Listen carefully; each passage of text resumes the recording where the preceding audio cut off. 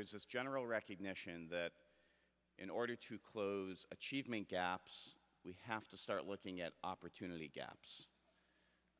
In part from an equity, a moral standpoint, what kids should have, but increasingly because we know that some things can't necessarily be learned in school. That some things are best learned by trying and doing. So what are those things? So hopefully we can have a good discussion about that today. We took our State Secretary of Education, Paul Revel, on a site visit to one of our summer learning programs. And he said, you know, in Massachusetts, we have some of the highest standards in the country. We've made improvement in schools at a faster rate than many other states in the country. And at this rate, we could probably close the achievement gap in 200 or 300 years. So that came from him. That was pretty powerful. And he was basically saying, how do we mobilize these efforts? Whether we like it or not, we operate in a competitive landscape and just follow the money and look at what's getting funded and where people with power and money think the solutions reside. I would argue that our two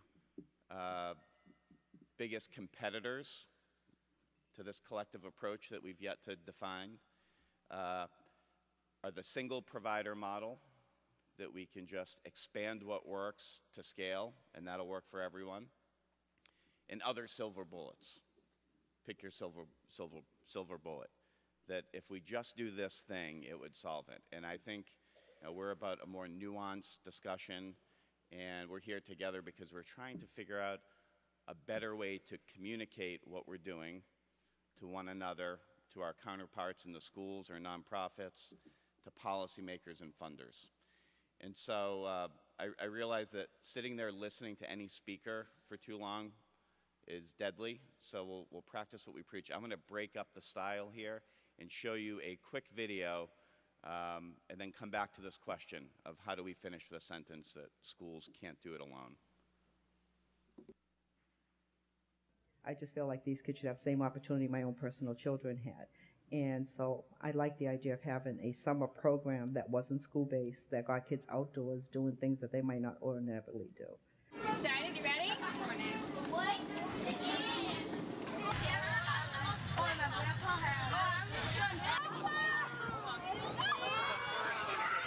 There are waves, the boat will rock, so as you walk around, please make sure you're holding on to a rail.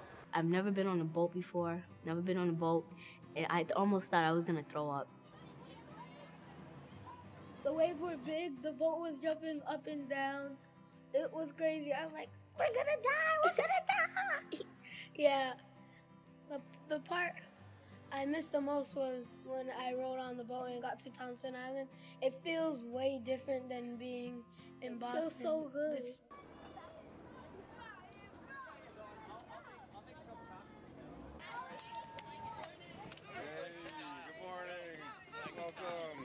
Flagging in. So when you have something to say, you can just flag in, you put your arm out, we'll call on you. Be patient. Sometimes there's a lot of people that want to say something. Some of them are in SPED programs. Some of them had great deal of behavior issues last year. Am I going to have to speak to your mom today? I think I will. So you need, because you're not being serious. Academically, we had the same high expectations of the students on the island that we do in the classroom, so I would find that my students were performing at the same level academically that we would expect in the school year, but the difference was in the ways they were able to engage with the content, and for some of our kids there was a huge difference in behavior because they were able to be more active and be more hands-on throughout the course of our lessons and get the body movement in that they need to really have their energies focused during the learning time.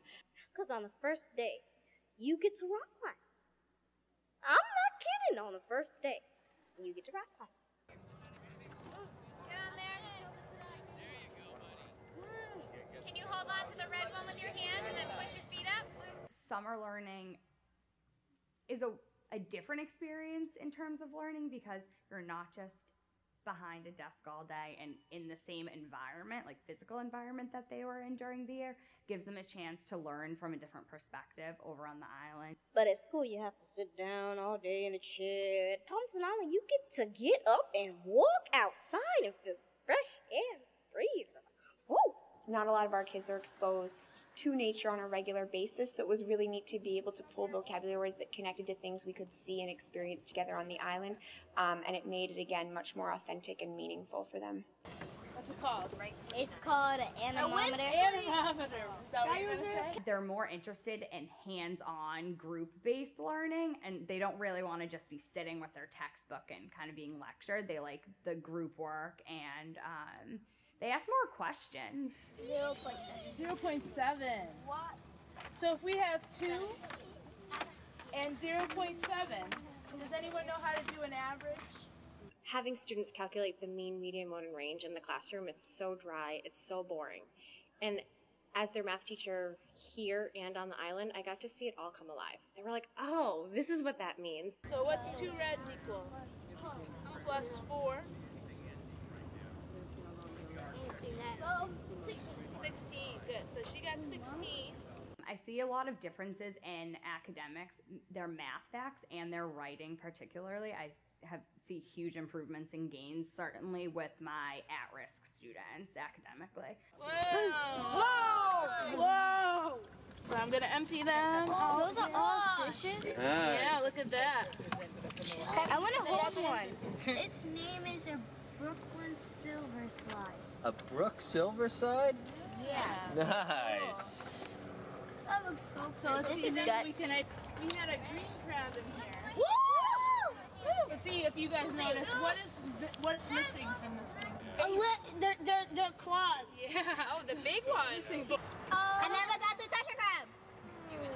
And it was exciting because a lot of the kids who tend to think outside the box and are more creative thinkers and might often feel that that's somewhat constricted by like a traditional classroom setting, were really able to take ideas and like points of interest for themselves and really just run with them in a much more free way than you might normally be able to do on a given school day with more time constraints and more physical space constraints. So that was really cool. This is a horseshoe crab. Very good. And this one is another horseshoe crab with a tail.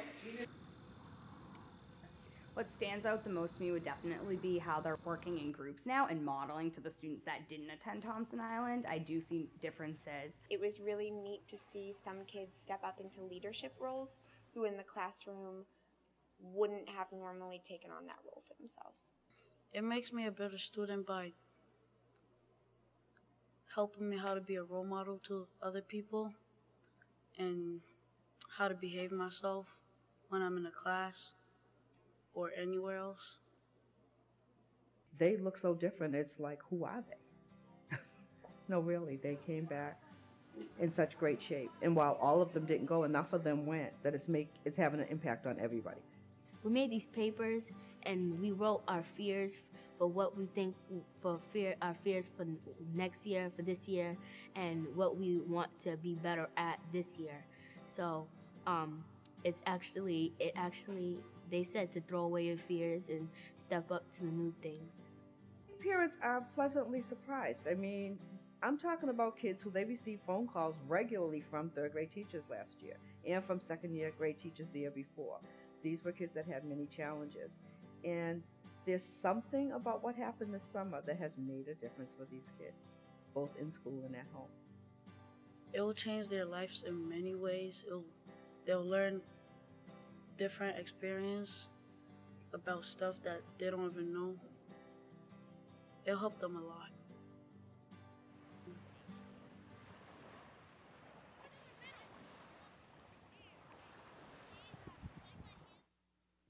One time my friend did it, the ant went right through it into his mouth. Oh, ew.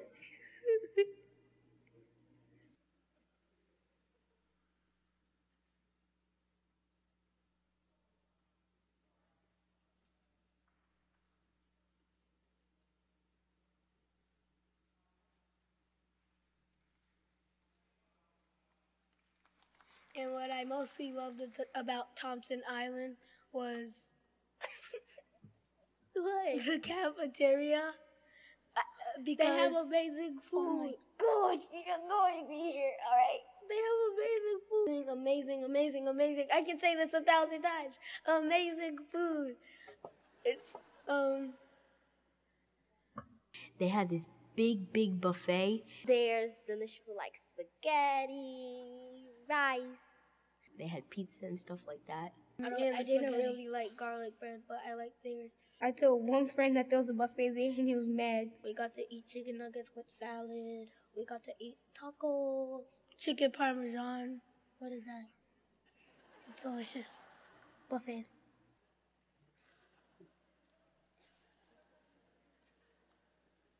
All right.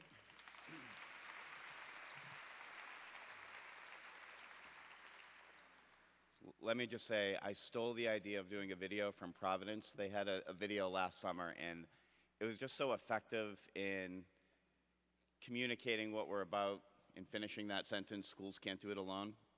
The other thing about that video, one, it was being edited 2 days ago, so our videographer burned the midnight oil so that we could show it today. But because I did such a poor job scheduling, we basically walked into the schools last week and wanted to interview kids, teachers, and the principal. We didn't stage any of it. It was very authentic. So we tried to go for more of a documentary feel, less of a scripted promotional video.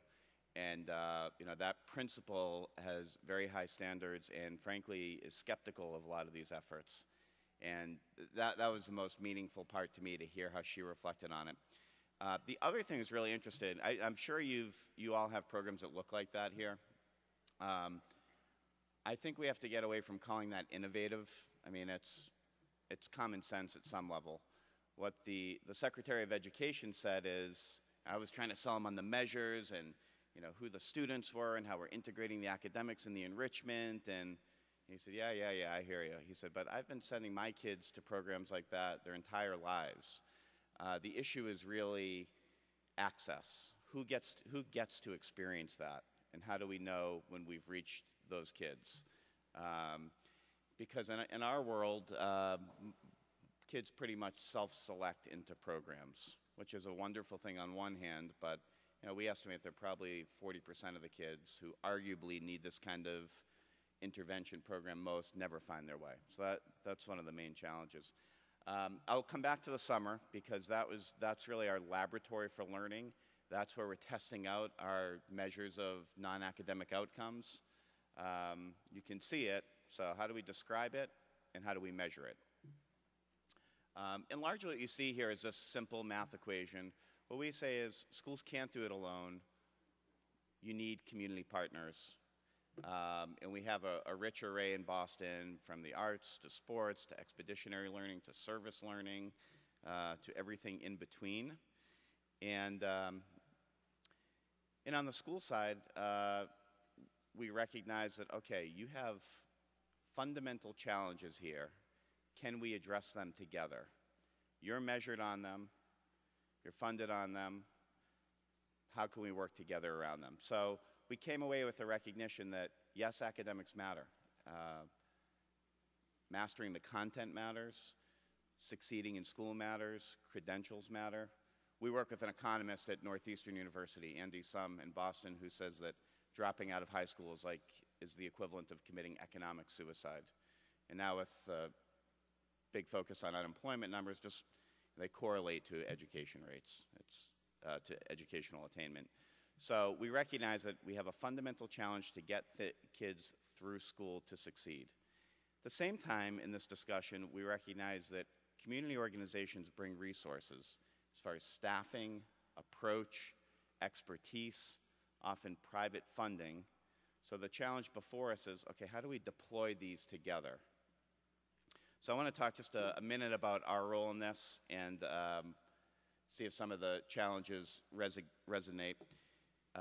We're basically about bringing together this vast system. In Boston, we have 700 plus nonprofits working in schools, and those are just the ones we know about who are in our central database. We have 140 schools. We have several foundations. We have several intermediaries. I mean, in Boston, the issue is more coordination than supply of services or programs. So what we try to do is put our arms around these in a way that allows us to see the same issues in the same ways and to use the same language. And I really do, I can't emphasize enough, I think language and vocabulary really matter to having one conversation. So this idea of an intermediary, which frankly was a threat when we were founded in 2005, is to bring some focus to these stakeholders so that we develop the same shared goals, shared measures, and maybe even shared accountability. And that sounds great and it looks great on a slide. That's really hard to implement. And I know that's some of the challenge that faces Sprockets and Youth Prize and others. How do you fit into the system? What are the benefits for you if you're a program provider? Well, why do you want to be a part of something that looks like this or a school? And I'll just tell you the challenges I faced. I started 3 years ago in this role. Prior to that, I did work with businesses at it was a workforce board, the Boston Private Industry Council, where we brokered jobs for high school kids. But when I came to Boston After School and Beyond, instead of working with businesses who bring resources to the table, we were working with this nonprofits who require money. Different, similar in some ways, very different on the resource front. And what I noticed, just to give you two stark examples, I tried to get to know the schools better and what they thought of after school, and tried to get to know after school better. I'll start with after school. I talked to somebody who's managing a program. I said, okay, well, what do these programs do? And she said, homework and recreation. So what do you mean, what kind of homework? What subject? Yeah, homework and recreation. She couldn't go beyond homework and recreation. And I talked to the schools. They had basically the same idea. It's homework and recreation. So there was and they were just talking past each other, never beyond homework and recreation. When the truth was, the programs are doing a lot more than homework and recreation, but many of them were describing themselves that way. So our approach is we don't really have any, there are lots of parallels, I said. We grew out of the mayor's office in a philanthropic collaborative, and then the authority of the mayor went away and the money went away, and they created us as the intermediary. So we don't have any formal authority. We do have some re-granting funds. So our approach starts with relationships and really networking to some degree. Getting to know, that's our core competency. We know the needs and objectives of those major segments, the mayor's office, the schools, the nonprofits, and philanthropy. They each give me a fraction of their time, maybe 5%. I think about them 100% of my time. So what we try to do is to bring them together through demonstration projects so that everyone has some skin in the game, everyone shares the same understanding of what they're trying to accomplish, and in doing so, develop proof points. And for things that work, the big goal now is how do we sustain them? How do we make them part of the primary system?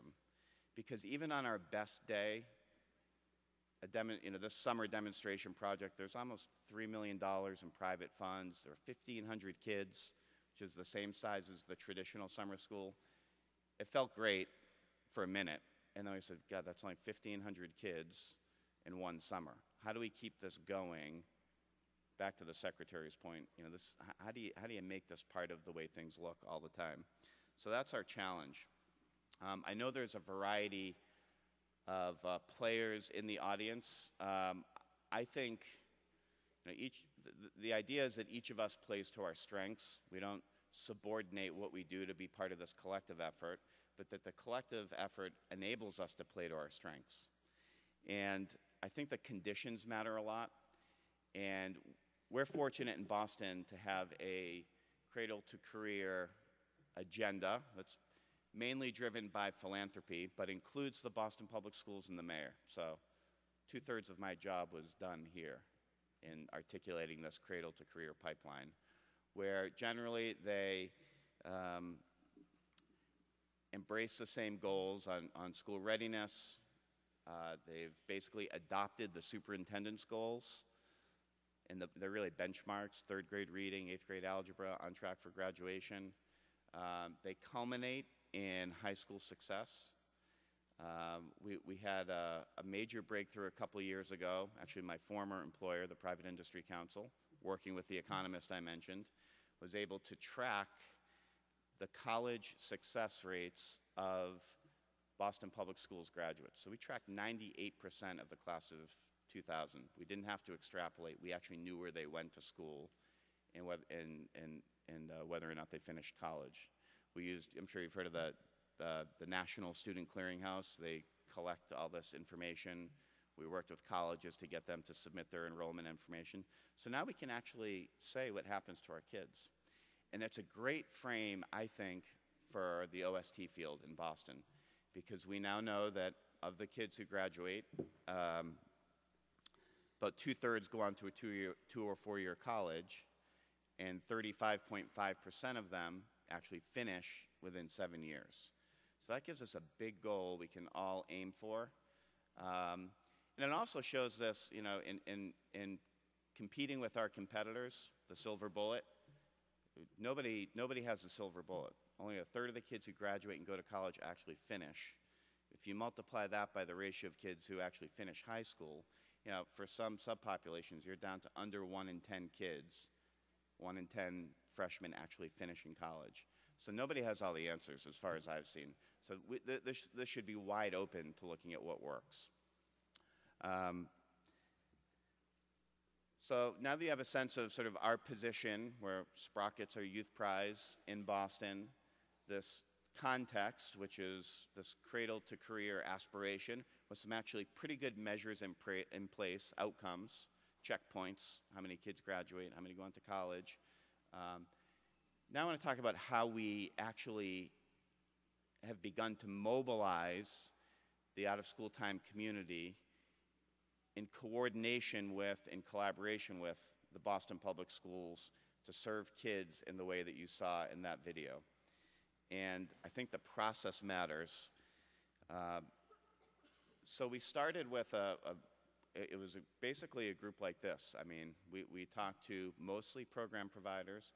We talked to some parents and teachers, talked to some foundation folks. We had all sorts of stakeholder groups, did hundreds of interviews and surveys, and we said, what do you do in after school, and what skills do you help kids develop, and how do you measure, what's fair for you to be measured on? We asked basically the same questions Dale put up. And the process mattered because we went with what the field said, and this is what they said. They said, we help kids achieve, connect, and thrive. And this is like learning contributor navigator, slightly different language, same point. And the answers, I'd say, were the same. Yeah, we care about academic outcomes. Can we link our intervention to it? Maybe not directly, but yeah, we're helping them be successful in school to achieve. We're helping them develop good relationships, that's sort of classic youth development. And we're helping them thrive. There's something about self-belief, motivation, grit. Yeah, we help do that too. In a subsequent survey, we asked program providers which of these areas they focused on. You know, 7, 8, 9 out of 10 focus on these areas. And we asked them, how many of these skills do you measure? And it was 2 or 3 out of 10. So there were not a lot of good measures around this. So the important point here is this came from the field.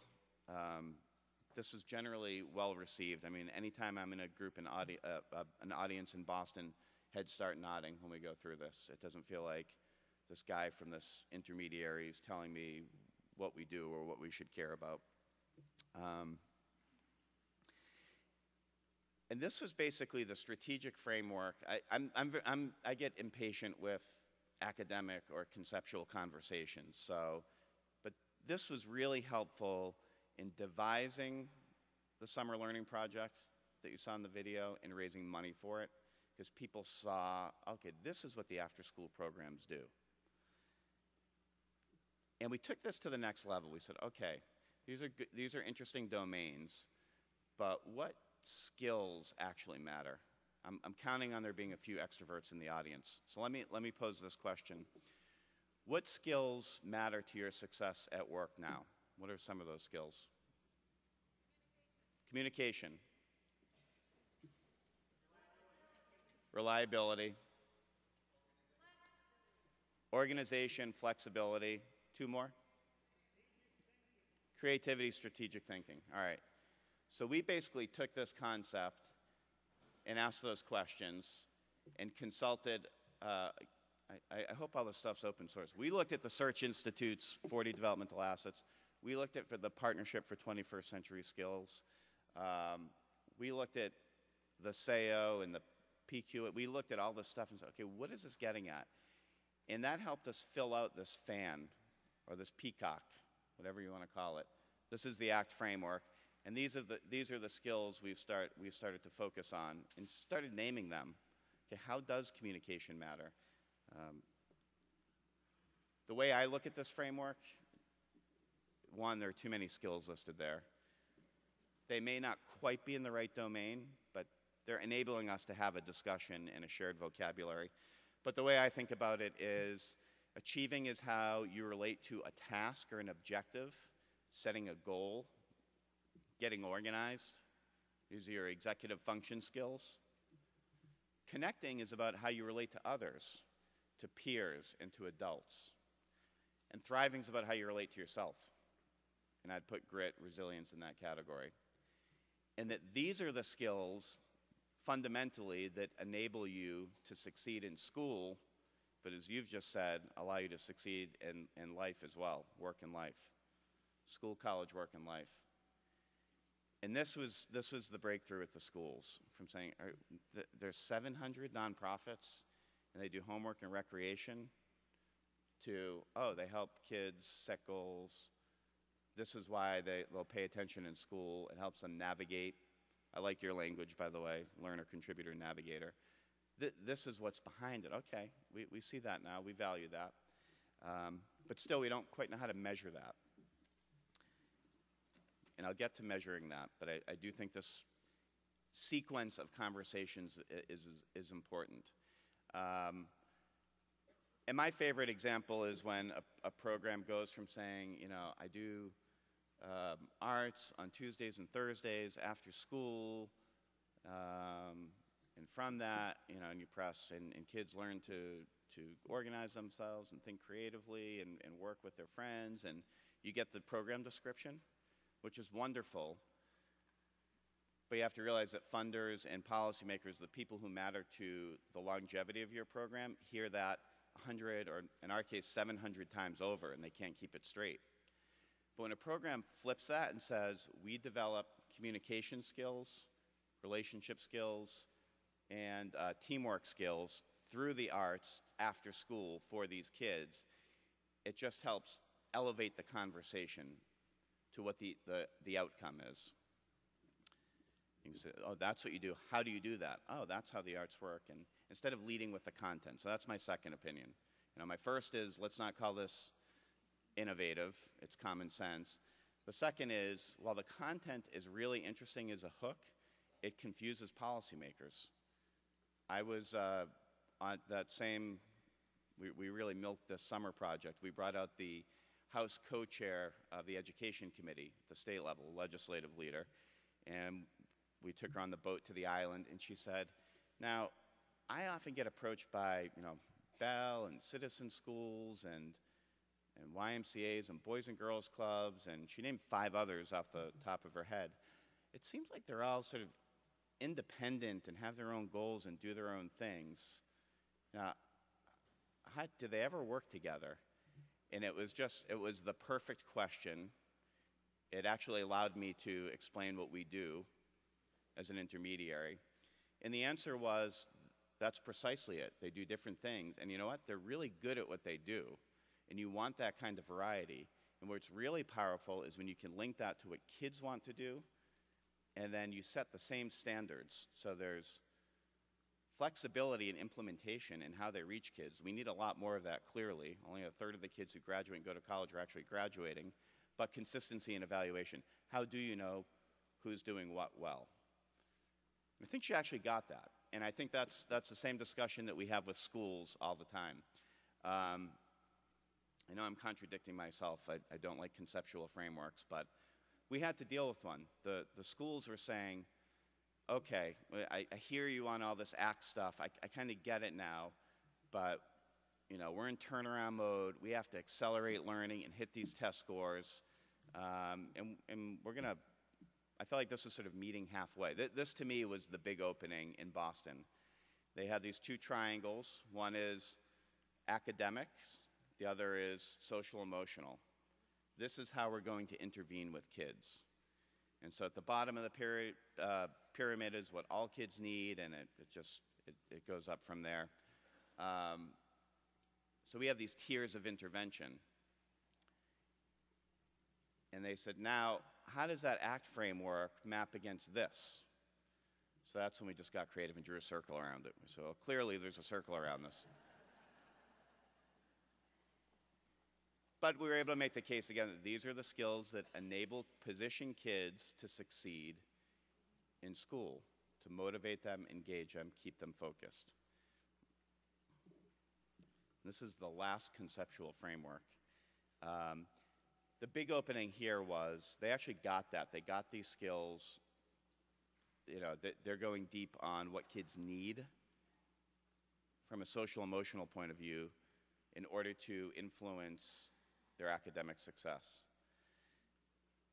And I think the big opening here for people like us is that developing those skills, those ACT skills, the ones we name, I think requires practice, it requires doing, and you can only do so much of that within the confines of a school. I mean, schools can't do it alone. Teachers can't do it alone. They have a scope and sequence of the curriculum they have to go through.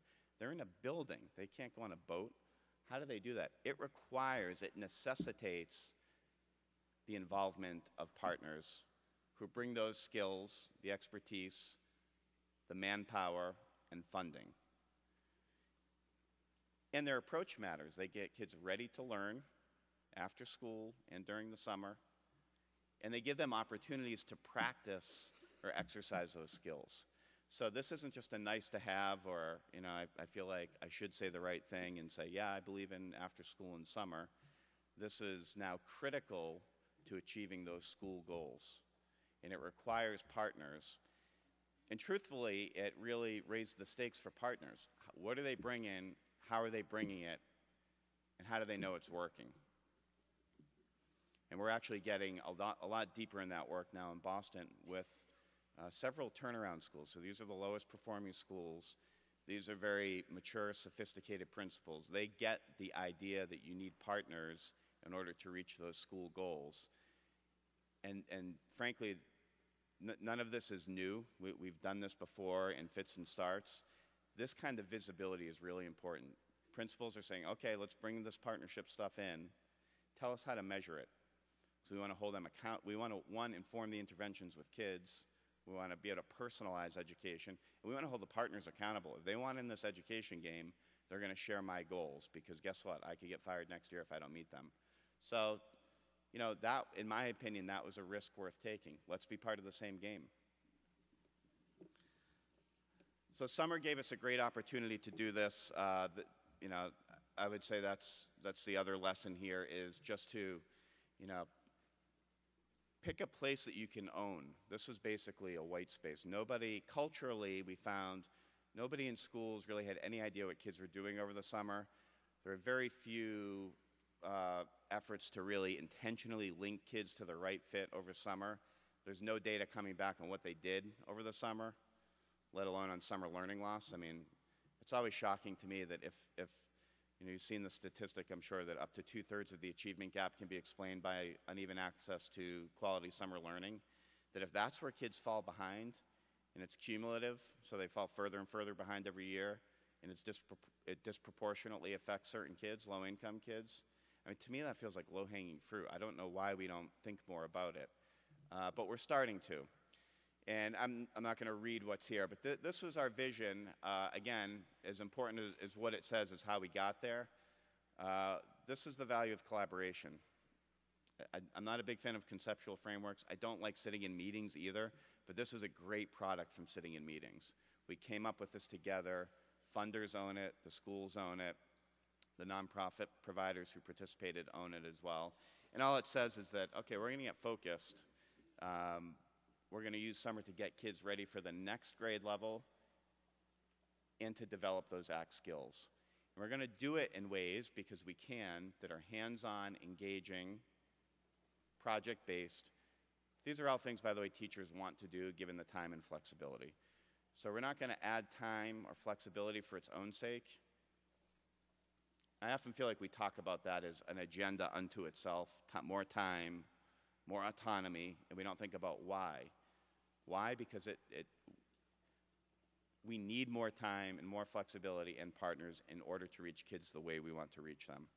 So you've seen the scale. I just want to emphasize how much in the early going this requires collaboration. We have lots of partners here for good reason. I'll just say just a quick bit of the rationale in these partners. The schools, we went for the lowest performing schools we could find. We wanted to take on the greatest need with the schools and really share the schools' problems. The partners, we looked at ones who are really serious about summer learning and who wanted to be part of the system. They wanted to opt into the system. They don't have to, but they choose to. And my favorite partners in here are the ones, you can see, the ones on the top row. These are mostly cultural organizations. They're neighborhood-based. They're going to be there beyond when the principal is. The second row, these are community assets. This is the island, the reservation, the Boys and Girls Club, the center. These are places, and these are serving as satellite extended education enterprises for the Boston Public Schools. In the bottom row, these are service providers, so they're nimble. They can go in a great many places. But we're developing together this kind of integrated learning system. The bottom row are the funders, and the final point here, which is the measures, the non-academic measures. We worked with a group called PAIR. Gil Noem runs it. They're out of Harvard, and they developed an instrument called the Holistic Student Assessment that really gets at social-emotional growth. The Achievement Network to get the academic standards identified.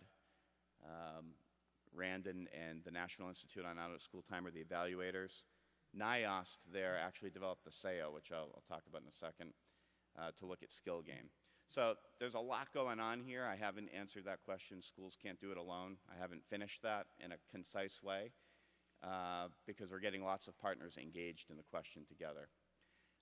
So what we basically said is, okay, what if we could look at kids as individuals and programs in this sort of scorecard way, where we look at academic power standards, we look at the skills that are consistent with success in school, work, and life, we look at social emotional needs and strengths, and we look at the management, the structure of these partnerships.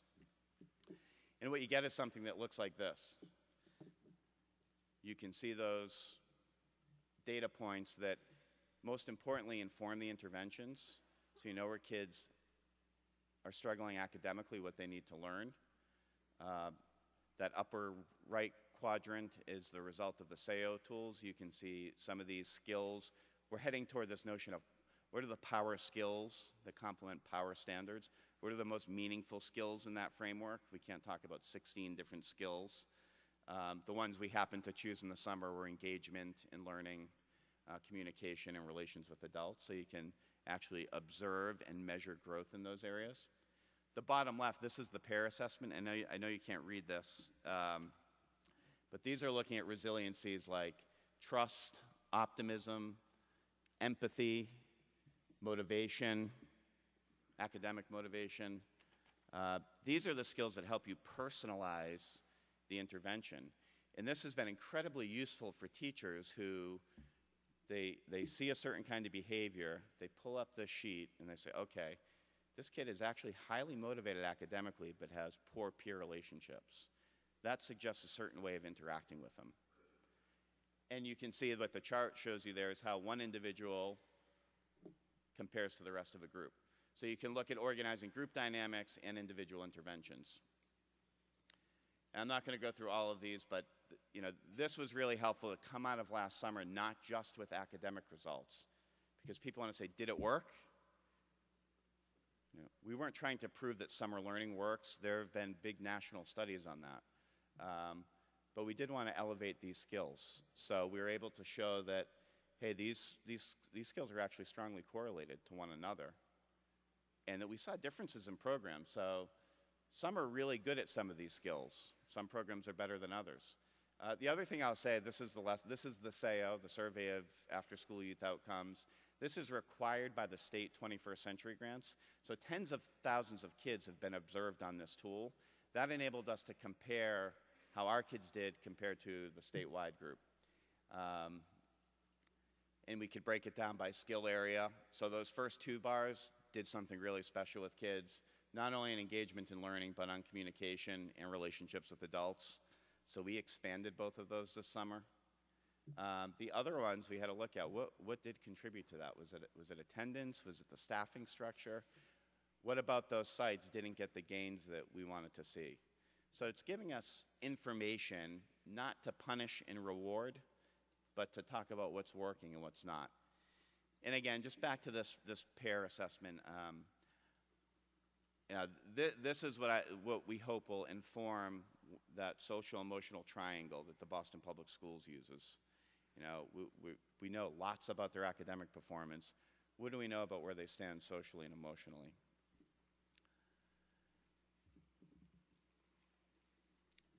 And that when you can put these together, they mean a lot. The final measure here is these are what kids think about their program on these characteristics: engaging, challenging, supportive adults. This is really interesting, and this tends to correlate with the observable skills. So, back to that scorecard, we're going to have picture a big Excel sheet. For each kid, we'll have academics, social-emotional growth, skill gain, and what they thought about the program.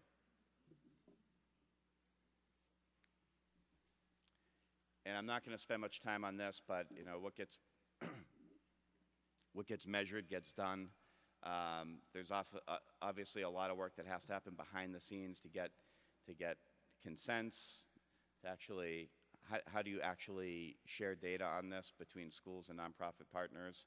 And the areas we're working with, and I'm sure Carrie and I have a lot in common, are the barriers around data, technology, policy, and legal. And so that's kind of the work of the intermediary, pulling that together across sectors so that we can have one conversation about kids and actually get access to the data, which can be tricky.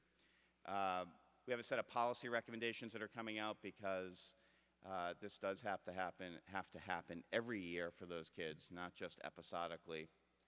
And where we're going next, and we have to do this together for it to be meaningful.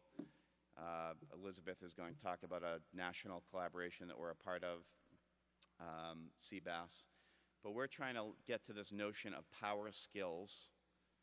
So beyond the point that social emotional outcomes matter too, but okay, which ones and why, and for which age groups? And how do these different content areas help do this? How do arts and sports and leadership programs, how is your difference a strength, whether you're at a YMCA or a Boys and Girls Club? And we're trying to link those to what the establishment cares about. The Common Core is coming down the road. Again, a great opportunity. We're talking not just about content, but about skills. And so we're trying to map the ACT framework to the Common Core, to college success. Kari mentioned that the study about grit, closing the achievement gap isn't enough for success in college. Apparently, it requires these other skills to get through. And then finally, to success in careers. And I cite the new basic skills, Dick Bernane at Harvard. I mean, it's just a great discussion about what matters now in today's economy. What skills do you matter?